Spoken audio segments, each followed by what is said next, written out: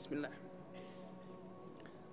Let me take a moment to show some kindness to the folks that thought blindness was a disease that affected the eyes alone. I promise I won't judge you. I barely know how to love you, and like fools we preach rules, but we don't even follow our own. Everybody needs comfort. Some people find it in this, some people find it in that, and some people just don't find it at all.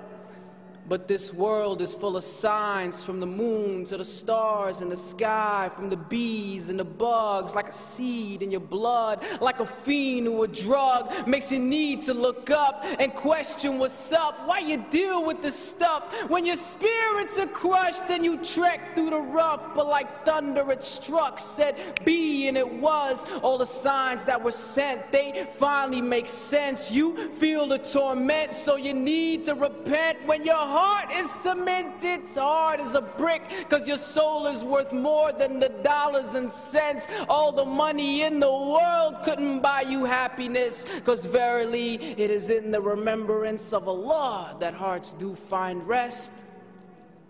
And do not get it confused. I'm not a scholar or a preacher. I'm just a regular dude who makes mistakes too. But we are reflections true. So I can't talk about me without talking about you. And who knew we would end up in a place so confused, where little boys want to be like little girls and little girls just want to be abused, where they terrorize the truth, mentally arrest the youth, even though there is no law but Allah's, and mama didn't raise no fool.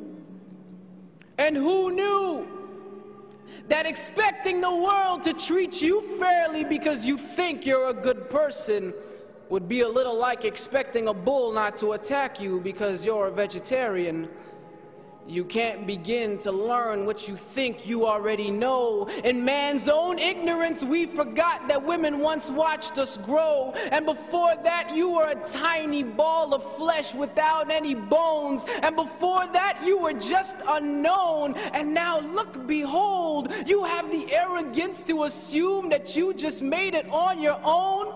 But what were you but a chewed piece of clot before you grew? And who knew you would trace your ancestries back to a zoo? You must have really come from apes with your monkey point of views. Even the devil believes in God, so what does that make you? And it's true.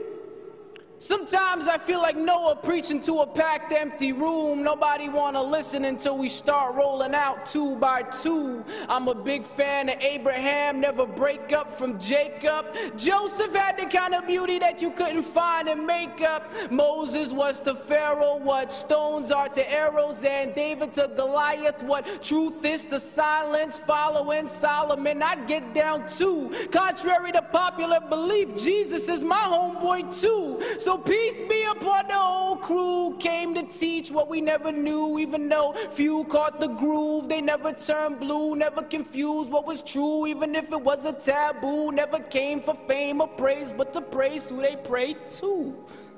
Who? And who knew that an unlettered man from the middle of the desert would change the whole world from darkness into heaven? You may have every title, every big shot degree, but you still can't explain Alif Lam Mim. Allahu Akbar.